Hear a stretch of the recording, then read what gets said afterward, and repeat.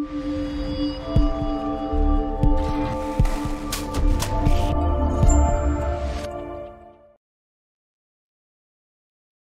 everyone and welcome back to UE5 BP Guru. We're back. It's been a while since we did a update on my day before, day after kind of remake multiplayer zombie game, and I haven't really done too much. I've been ill. I had some surgery on my mouth. I've been struggling to make videos, so you'll probably notice that the only videos that's been going out are like member episodes and things like that. So it's been a while. So there's not been too much to update you on. So what I've been doing in the last episode, we did the inventory and getting that working, and we're going to head over to the project, and I will talk a little bit more about what I've done this last few days. It's not been too much, so don't get your hopes on seeing loads of differences, but hopefully in the next couple of sort of episodes, you'll see a lot more differences kind of come around in this series. Okay, so we're back in the project. Last episode, obviously, as I mentioned, we did the inventory and we picked up these items and got them into our inventory and moving around. You'll notice here already, you've probably already guessed it, it is a storage box where the players will be able to put items. I've also set up that it will generate some items in there.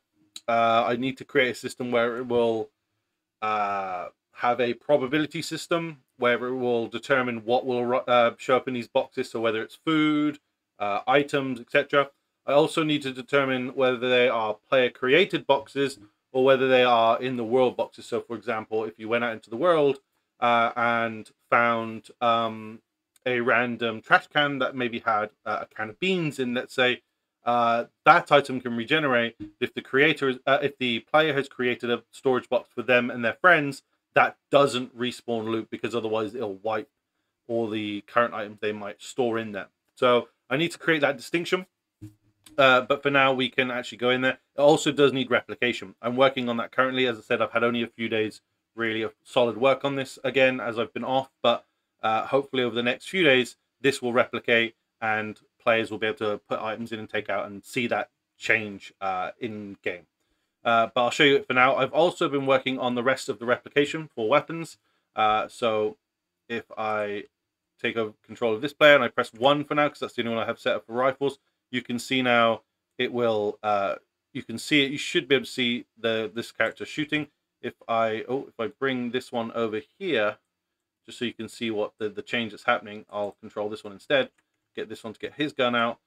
You can see that the firing is replicating now. Also things like reload is also replicating as well now. If I take this character over here, we can open it up. Now there's nothing in here at the moment, so if I go and pick up a weapon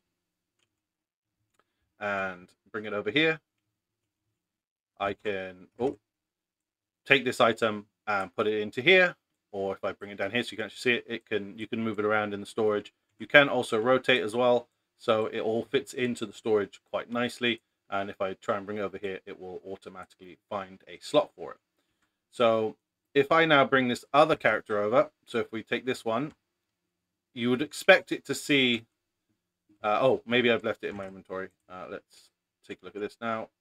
If I put this weapon back into here, close, and swap back over, you'd expect to see a weapon in there. Obviously, there's nothing in there at the moment because that replication hasn't taken place yet.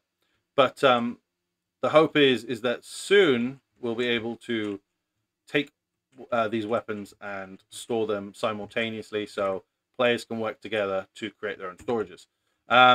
So it's about halfway done at this point, I'd say, because the replication needs to take place. But sooner or later, the hope is that these systems will work together in that multiplayer, and we can get them taking things in and out depending on who's in what. And my other next option as well is to get these equipment slots set up. Again, something that I need to do, but eventually I'll have 2 weapon slots here and get those so I can drag them over here. At the moment, it just obviously drops it into the world like it did in the last episode. So again, a very small update for you. As I say, I apologize. I had to have some surgery on my mouth, and as a result, I wasn't really talking. And I'll be perfectly honest, I was not up to doing any work in video games and things like that. But I'm back on track now. We're back in the project. I'm making the changes, and hopefully in a week's time, we'll see weapons in players' hands, and also storages working as expected with other players. And once we've got the weapons in the hands, you know what comes next. It's the shooting. It's like doing damage. We'll be getting some zombies set up as well. I want to go for some more advanced zombies, so they actually kind of make choices. They can path their way to players correctly. Maybe even get it that they can climb over stuff if there's enough of them. They'll crawl into cars. You know, do all that fun stuff that we expected to see in the day before. So hopefully you've liked this very, very short episode. Leave a little like, leave a little comment on things you want to see added to the game. Let me know if there's anything you want changed. You know, any of that sort of stuff. And yeah, hopefully in the next few episodes there'll be some more interesting things for you to see. I just wanted to give you guys an update to let you know what was going on with this project. It's not been abandoned. I haven't forgot about it. It's just I have been a little bit under the weather. But thank you so much, guys, for watching, and I'll see you next time. Much love. Take care. Bye.